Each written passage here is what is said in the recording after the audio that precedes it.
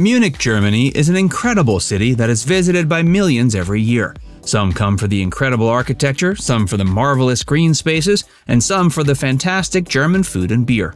Regardless of why you visit, Munich will definitely have something for you. So join us as Vucation presents the best things to do in Munich, Germany. Marienplatz. Marienplatz is the central square of the city and has been since the 12th century. It's been a vital part of Old Town Munich since then and is a huge tourist attraction today. It has several features that make it such a big draw. One is the Old Town Hall, which looks like an old castle, and the Neues Rathaus, or New Town Hall. The Neues Rathaus is perhaps the highlight of the two, as it dominates the space with its 400+ rooms and half a dozen courtyards. But the most famous aspect of the Marienplatz is the giant mechanical clock that houses a glockenspiel. The clock is 280 feet tall and the glockenspiel is 28 feet tall. A few times a day, the clock has figurines emerge that reenact the medieval history of Munich. Since it's a popular attraction, it's a good idea to post up a little early before the show starts so you'll get a good spot. Finally, you should check out the Virgin Mary column, constructed in 1638 in honor of a victory over occupying Swedish forces. It's what gives Marienplatz its name. Alte Pinakothek. Art lovers will instantly fall in love with the Alte Pinakothek. It's one of the oldest galleries in Germany and one of the oldest in the world. And before you even take a look at the impressive art collection inside, you should be sure to admire the architecture of the building itself. It features neo-Renaissance architecture and ended up serving as the basis of several other prominent art galleries all over Europe, notably in Rome and Brussels. The museum was originally constructed in 1836 as a place to host the collection of the Wittelsbach dynasty, which had been growing since around the 16th century. Nowadays, it houses a huge array of paintings from the 13th to 19th centuries, around 800 in total, featuring works from masters all over Europe. Some of its most highlighted are Albrecht Dürer, Van Dyck, and Peter Paul Rubens.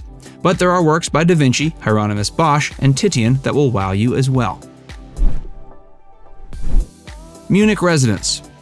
This extravagant property on the north side of Munich was first utilized as a castle in the 1300s for monarchs of the Wittelsbach dynasty.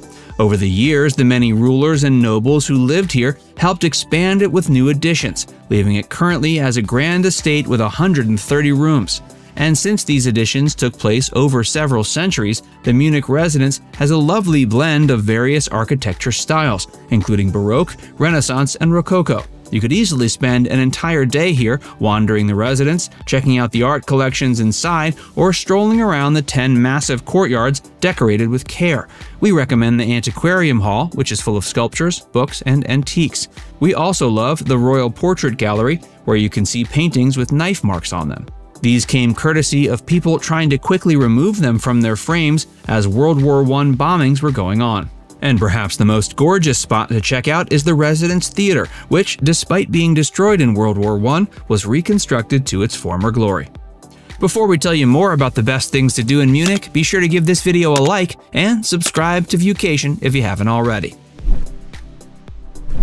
Party it up during Oktoberfest. Every year, 6 million people descend on Germany to celebrate Oktoberfest, and Munich is certainly one of the premier places in the country to enjoy the festivities. In 1810, Ludwig I, the Prince of Bavaria, essentially stole Napoleon's girlfriend, Teresa of Saxe-Hildburghausen.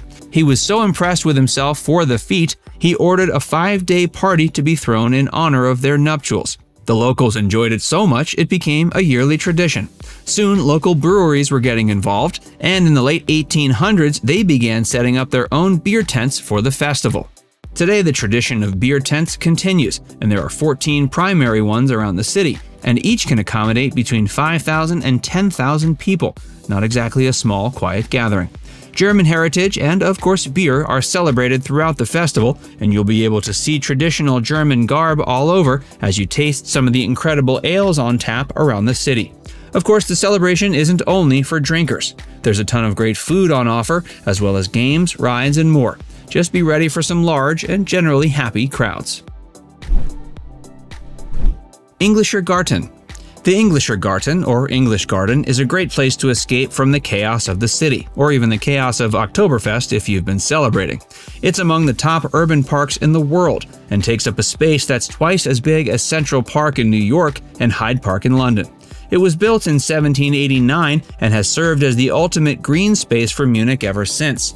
It starts at the banks of the Isar River and extends north of the Munich Residenz for 370 hectares.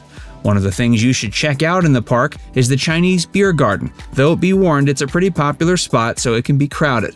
There's also a really cool Japanese tea house that was built for the 1972 Olympics. The most surprising aspect of the English Gardens, however, is the option for surfing. There's a man-made river called the Eisbach that has a powerful current flowing through it. That means there's a static wave on it that people can easily surf on. Not bad for a park in the middle of the city. And another bit of warning, it's legal for people to sunbathe in the nude. So don't be surprised if you come across some natives or even tourists catching some rays in their birthday suits. Victuals Market. This market, open every day, is often referred to as the stomach of the city. Not surprisingly, it was originally a farmer's market when it was started up in the 18th century. But over the years, it's grown in size drastically and now boasts 6 major sections with more than 100 individual produce stands. So you'll be able to shop for any groceries you might need during your stay. There's also a cool beer garden in the shade where you can grab a lager and watch people going by. And every month, a different beer from one of the many local breweries is featured. Of course, like any great market, there's also plenty to eat while you walk around. The Münchner Suppenküche is a soup spot that all the locals adore. You can grab your fill of soups, sausage, and sauerkraut while you're there, and there's even waitstaff service if you sit at particular tables. You'll also want to check out and probably grab a picture next to the Maypole. It looks over the market, and its blue and white stripes make it hard to miss. It's actually one of 30 similar ones placed around Munich. On the 1st of May each year, the locals throw celebrations at the Maypoles that, among other things, market the tapping of a new official beer. The Maypoles originated in medieval times when a prize would be placed on top, and whoever was able to climb up without shoes on would get to keep it. Check out some amazing neighborhoods. While the biggest tourist attractions are certainly worth checking out, you might also be looking for a more off-the-beaten-path time in Munich.